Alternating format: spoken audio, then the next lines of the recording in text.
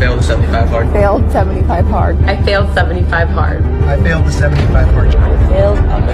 I failed. Guys, 75 hard is not a fitness challenge, but a mental toughness program so that you can be consistent and disciplined whatever you do. So 75 hard challenge में हम लोगों को 5 rules follow करना होता है. सबसे पहला rule हम लोग एक स्ट्रिक्ट डाइट प्लान फॉलो करना होता है जिसमें हम लोग जंक फूड और alcohol. Guys 75 days hard challenge start करने से पहले लास्ट डे मोमो खा लेता हूँ, नहीं तो बाद में कब खाऊंगा पता नहीं. अल्कोहल स्मोकिंग ये सब नहीं कर सकते. नंबर 2, ईच डे हम लोग को 4 लीटर पानी पीना पड़ता है उसमें.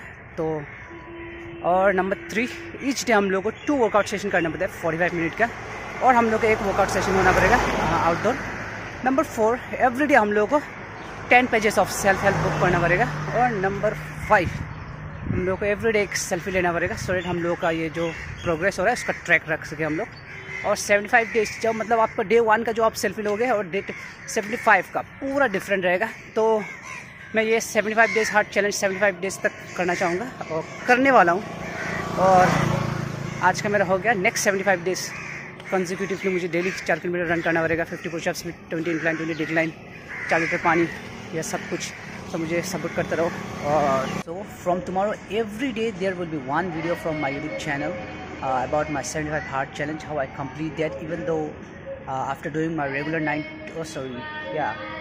10-hour job.